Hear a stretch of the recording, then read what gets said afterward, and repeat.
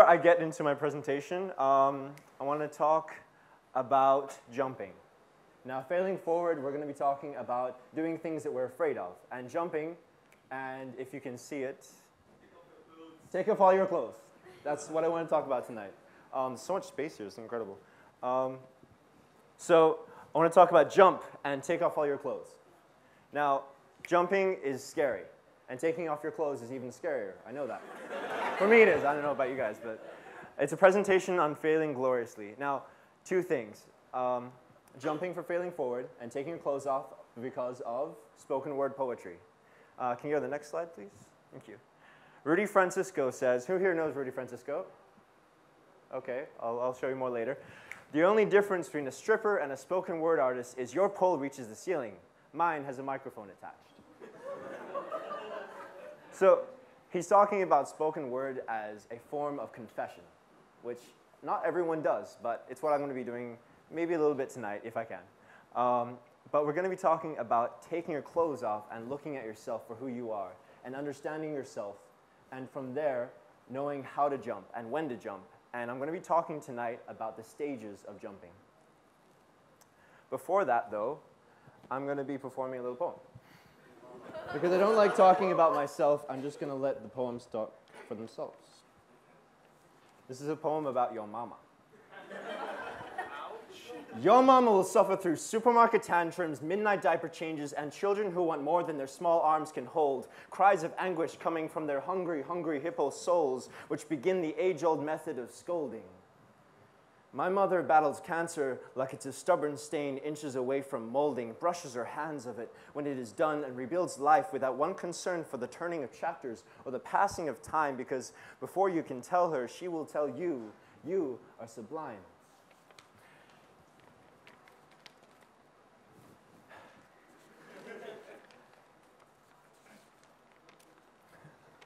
Oh wow, I'm missing a page here, guys. So I'm just going to continue. But my mother spends as much time providing for us as possible, caring and cleaning and cooking and talking and working her days away for a slip of pay, which keeps the hunger pains away. She thinks and prays for us every night. She worries and fears for the day we leave or the days she does. She does not know her own happiness because wrapped inside our own like a taco or the chemo. When her hair grew back, we danced around the flames of a bonfire made of her curly-haired wig. When she met my brother-in-law for the first time, we turned to awkward statues. When she told him and his friends about the wild days in the heydays, reading the Kama Sutra. She's a certified stroppy badass. But the truth is, she accepts the love she thinks she deserves, and she deserves so much more.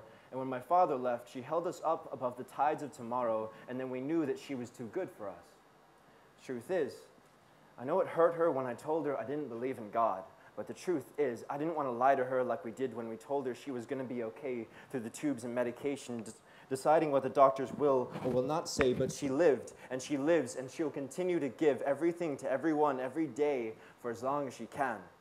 You see, your mama probably bakes cookies, helps you with your homework, and is a lovely person.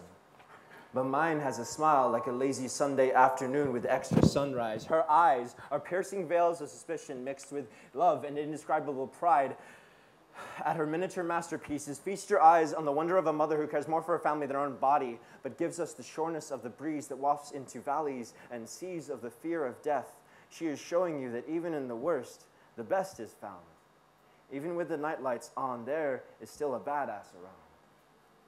My mother had a life of her own once.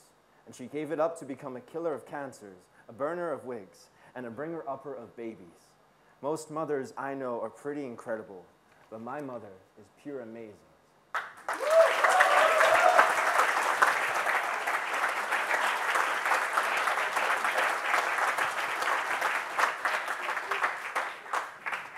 So here's what I'm going to talk about. Thank you. I'll clean this up later. The preparation. Can you say this with me? Prepare for success. Accept defeat. Accept defeat. Now, the preparation is not a moment, it is a lifestyle. And if anyone, who's in the creative industry here? I'm sorry, I'm not a startup person. I would love to be in business, but as a creative person tonight, I'm going to talk about creativity and the idea of living a lifestyle where failure is okay. I talked to a friend a while ago about this, and he said, I fail every single day I make things. Because every time I make things, It is a failure, but I learn from it so I can create better things from that. And that's about the creative process. That's what it's all about. So prepare for success is saying, I know I'm going to win, but I'm okay with failing. That's the mindset that we have to live with every single time we create something. And it's impossible. It's hard because everyone's judging us, and we have to exceed expectations. But it's a matter of not caring and focusing on content, whatever it is you do, whatever it is. And this is a part of something. Edges stare at us like diseases we have not yet cured, daring us onward to live. Not being scared, but knowing that an edge is there and that we eventually have to take that leap as well. Can we go to the next one? Thank you. The jump. Legs braced, kick down at the earthquakes hiding in your voice box. Do not listen. Can everyone say respect fear with me? Respect fear. Don't let it govern you. Don't let it govern you. Thank you. Great crowd.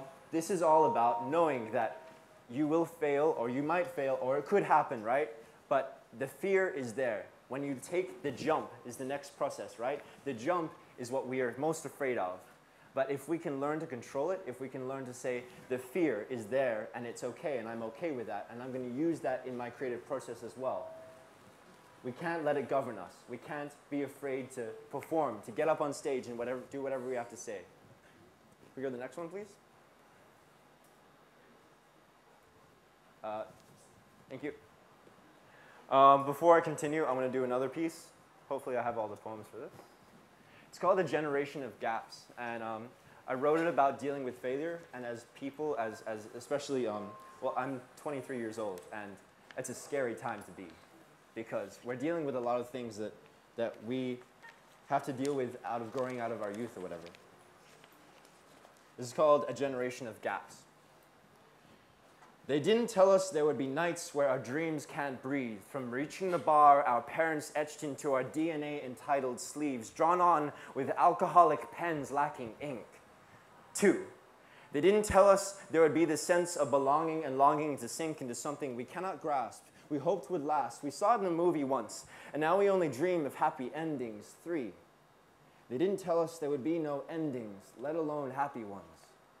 4, they never taught us that life lessons only happen when you've lived and bad days happen whenever they want to. 5, they never told us that heartbreak would begin and end with daisies, and sometimes you can't tell the difference between love and escaping daily. 6, they told us that there was an answer after every question mark, that when we graduate, our future would unfold like an ancient water park, blossoming like waves upon stepping stones in a garden full of the right commercially driven paths. They told us that this is water, but they didn't show us how to pass or keep afloat. I'm not angry. I'm just saying they could have let us know. Instead, we are caught, a generation of liars founded by desires to be found and valued. Thank you for never telling us we were. Thank you for these nights of tired train tracks singing Kumbaya by the light of an oncoming truth. They never taught us how to live, but they did teach us how to let it overcome you.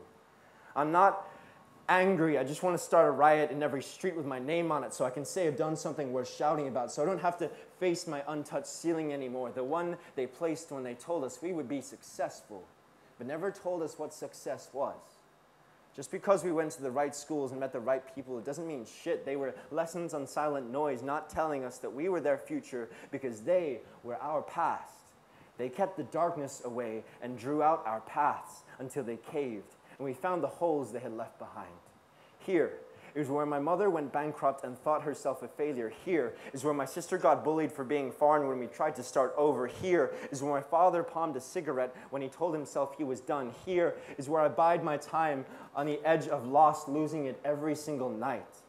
Here are the points of lives tainted by unseen truth. Connect them with a ballpoint pen, write them into the light, and show them for what they are. A generation of liars telling us how to lie. A generation of sophists turning me into an I. 7, they didn't tell us about the edge or about the jump we take every day. Fall well or don't fall at all. Either way, we are lost in the haze of the last, looking up to tomorrow from yesterday, still filling in the gaps of our past. Thank you.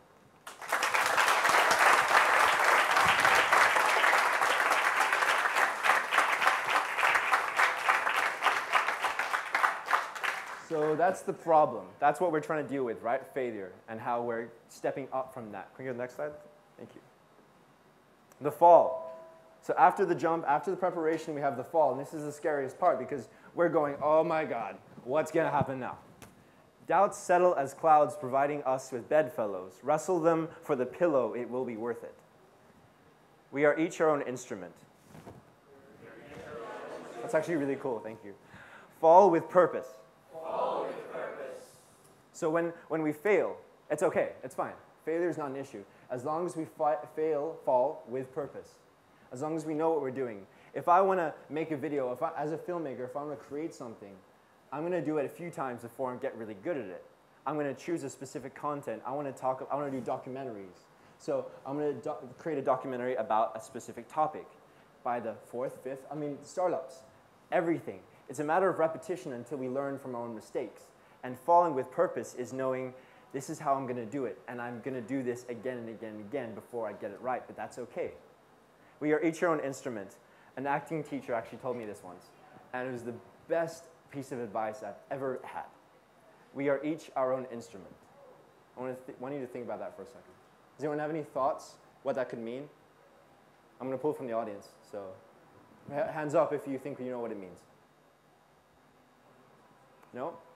No takers? Sorry? You have your own individual perspective. Yes, exactly. Exactly. So we're each made for something. Is that what you're saying? Right. So that. But not just that. There's so many facets to this. Where we are each our own instrument. We are each made to do something. And we have to treat ourselves, our body, as an instrument. We have to respect it. And we have to know when we fail, that we're going to be doing something that is key into our speciality, as you said. Thank you. Can we go to the next one? Sorry, next one? Thank you. The plunge. Now, this is the part which sucks. It does. Create and strive through failure.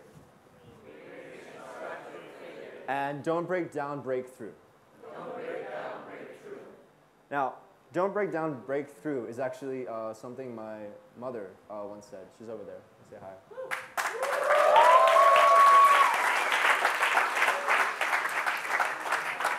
I'm not a speaker. She's the speaker in our family. So this feels very weird for me to be here. But don't break down, break through is something that we've kind of grown up with in our entire life, in my family. And it's a matter of making that choice, saying, yes, I will do this, or no, I can't. And it's about saying, yes, I can do this every single time, that I can break through, that I will break through, and having that mentality, which the amount of positivity in this place is amazing. I think you guys already know what I'm talking about. Create and strive through failure. It's about knowing and accepting defeat and saying, yes, I can do this. And even though I have failed, I'm going to pick myself back up and swim. Revel in the shock of survival, breathing in failure through the nose, letting it out in joyous screams. Joyous screams is something everyone should do. We shouldn't be afraid of that. Okay? Next. And this is going to be my last poem for tonight. It's called Jump, and it's a poem about action. But tonight, I kind of need some help from you, and I want you all to be my words. Now, when I put my hand up, I want you to say jump. Jump. Louder. Jump. Louder. Jump. And when I raise it up, and I go like that, thank you. And when I do this, I want you to go jump, jump, jump. Join me? Jump, jump, jump, jump, jump, jump, jump, jump. Very good, very good. I love it. Okay, so ready? This is called jump. I want you to, like skinned wings staring at sunrises, knowing that today you will set these sails of defiance afloat. Like painful reminders of the voices you have chosen to forget. Like your heart when she plays your favorite song. Like they will remember you for it. If your teeth glaring screams shock waves of people into silence, they will. Like there are fires in your bellies and gravity is a well that in which you can quench yourself. Like your actions will outline the history books, their dust will become your shadows. Because if you stare at the rocks any longer, you will lose the pieces of reason that carry you. I want you to, I want you to, I want you to. Ready?